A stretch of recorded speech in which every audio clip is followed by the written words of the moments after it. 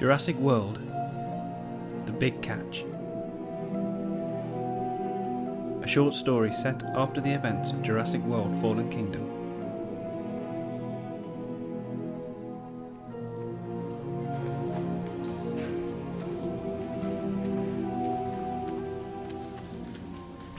Captain Jack Cole quickly moved through the marina, heading towards the small fishing boat which was docked on the jetty at the far side of the port.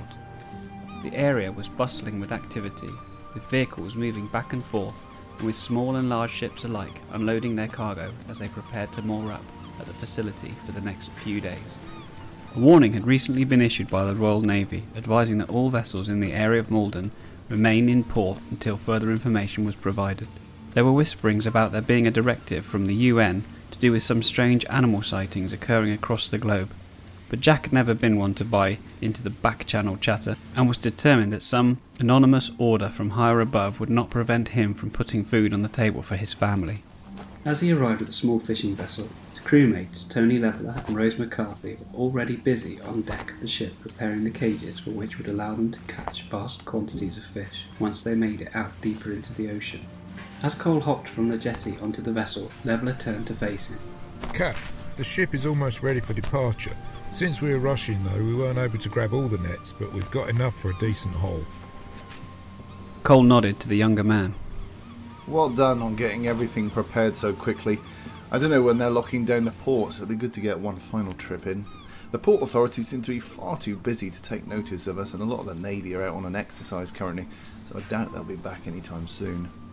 Rose finished untying one of the ropes which was holding the vessel against the jetty and turned to look at the two men who were already talking. Are we sure about this? There must be a reason for the sudden closure. It does seem rather chaotic around here. Maybe it's safer to stay at home for now. The younger woman was clearly concerned about the trip. Don't be stupid, Rose. It's just scaremongering. I'm sure we'll be fine. I've been doing this for 7 years. Nothing's ever happened to me. Think about it. We'll have access to a whole quota while everyone else is in port. This could be the catch of a lifetime. Well, alright then. Let's get moving before I change my mind. The three-person crew set themselves about preparing the rest of the small vessel for departure. Cole took the helm and began to check all of the instruments were ready for their departure, whilst Rose went below deck, going through all of the supplies which were loaded into the small onboard kitchen. Leveller spent some time at the front of the ship, raising the anchor and untying the vessel so it would begin to gently drift into the open water just beyond the mouth of the marina. As they began to drift out into the open waters, a siren could be heard getting closer. A single police car with an officer inside skidded to a halt at the edge of the marina. The officer threw open the door and began to run towards the boat, waving his hands. Don't go out there! It's too dangerous! Get back to shore! Now! Cole looked over towards him for a moment and then looked back at the instruments. Come back! You don't know what's out there! Came a final call from the man's voice as it faded into the gentle sound of the ocean waves.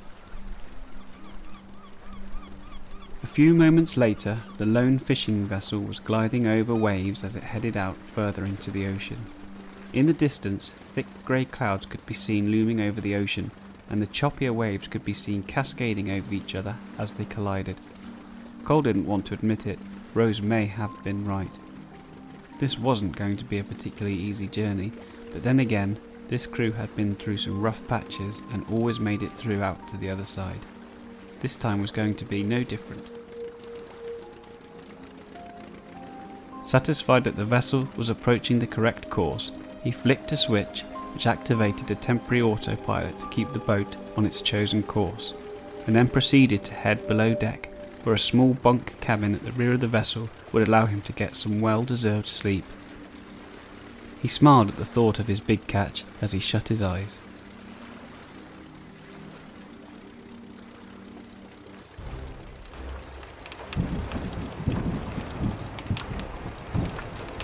Cole was woken by the sound of heavy rain hammering the vessel. Lightning could be heard crackling outside, and it was clear that they had arrived at the storm which they'd seen brewing on the horizon earlier. He rubbed his eyes for a moment and then pulled himself off the bunk and climbed back up onto the deck. Rain lashed down and Leveller could be seen in the yellow raincoat attempting to pull the cage back onto the deck as he slipped over his own feet. He fell and slammed onto the deck and leant over the edge, catching the cage before it fell into the raging torrent below him. Cole sprinted over, diving, and grabbed the man by his legs. Tony! Let it go! You're going to get pulled overboard! No! I've got it, Cat. We're going to get our catch. At that moment the ship lurched, with the rough waves almost feeling like a large mass passing under the vehicle as it rolled in the water. Tony dropped the cage and plunged towards the edge of the vessel's deck, reaching out desperately for some kind of leverage. Cole was able to swing his hand out, catching the man before he plummeted over the edge. Got you! Let's get inside! The two men sprinted across the deck and half walked, half fell into the kitchen directly below. Rose sat at the table watching them as they fell over and lay on their backs in a pool of murky grey water. She chuckled. I told you we should have stayed at the port. Get up. I've just made some stew on the stove. Bowls are on the side. Help yourselves. The two men got up and proceeded over to the side where the large black ceramic pot was heating on the stove. They grabbed a ladle and spooned the content into 3 bowls, passing one back to Rose before they sat back down. The men ate hungrily and Rose watched them, locking eye contact with the captain. Why were you so keen to get back out here, anyway? The captain looked at the floor and then looked back up. Oh, I don't know. Things haven't been great with Sarah and I. Some things just don't work out. The house is a pretty toxic environment right now. I don't want that for James. Figured I could get out of the house for a bit and catch my thoughts. He turned, looking through the porthole as the waves continued to bash the vessel. I'm sorry. I didn't think it would be like this. I didn't know what we were getting into. I just guessed it would be better than what I was dealing with at home, you know?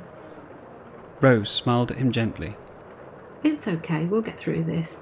And when we're back at shore, you can figure things out. Cole smiled back. He turned to talk to Leveller when his eyes widened.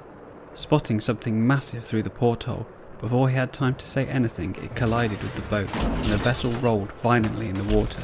The dishes were sent flying and the stew pot smashed on the floor, cracking into 100 little pieces, which flew through the air as the vehicle continued to shake. Paintings fell from the walls, and the boat creaked and groaned as it settled back onto the water. The lights flicked out for a moment and then flashed back on, and the 3 crew members looked at each other, sheer terror in their eyes. What the hell was that? I've never seen anything like it. It was huge. We need to get out of here now. Leveller's voice was cut off as he disappeared into the black void. Cole had to take a minute to process things. 1 minute, Leveller had been sat beside him, and the next moment Cole had been lurched backwards as the ship began to explode inwards.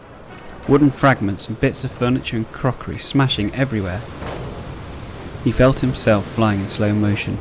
Cole realised that he could now feel the rain on his face and could hear it a lot more heavily than he could when he was sat down moments ago.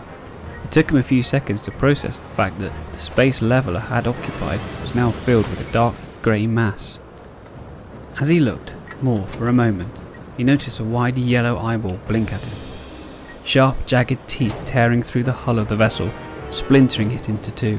His stomach knotted and he wanted to vomit, but he was frozen in terror as he smashed back against the wall and lay watching things unfold. The fishing boat was now fully split in half, with rubble and wreckage floating above the water as the creature dived back into the depths below. Cole took a moment to take things in and then looked across. Rose was trapped in the front half of the vehicle, lying unconscious underneath some debris from the kitchen unit, her forehead bloodied and bruised. His vision was blurred, but he was confident she was moving. He attempted to move forwards but felt the vessel lurch underneath him, and he fell forwards, smacking his head on the wooden floor. There was a dull thud and everything went black.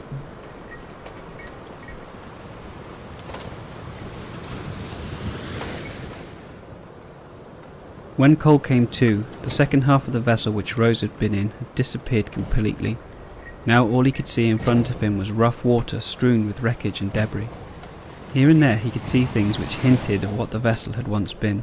A floating fishing net, a bowl, a shoe. All was sodden and ruined.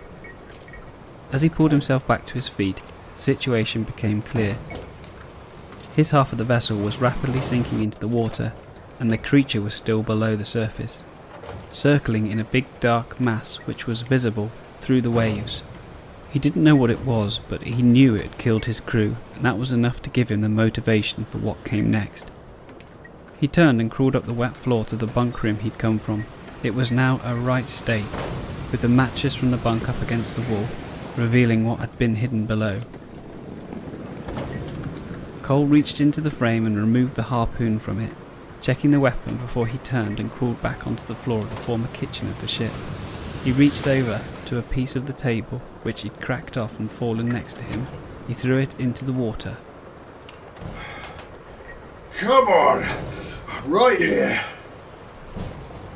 The dark mass below the water seemed to hesitate for a moment, and suddenly, very quickly, it began to rise, speeding towards the rear portion of the vessel. Cole barely had time to react as the ground around him was struck and it fell away. The harpoon was pulled from his hand, and before he could do anything about it, he felt jagged teeth shear through the side of his back, and he knew it would be over soon.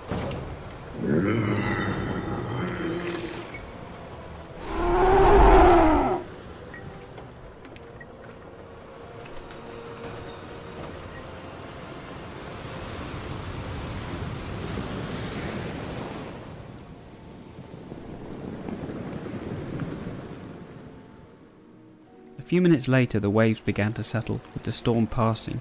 The wreckage and debris which still floated on the surface of the water was the only indicator of what had once been a fishing vessel captained by Jack Cole. Amidst the debris and the chaos, a newspaper floated on a wooden plank, sodden and distorted, but its headline still visible. It read, "Dinosaurs in the wild. How will you survive?"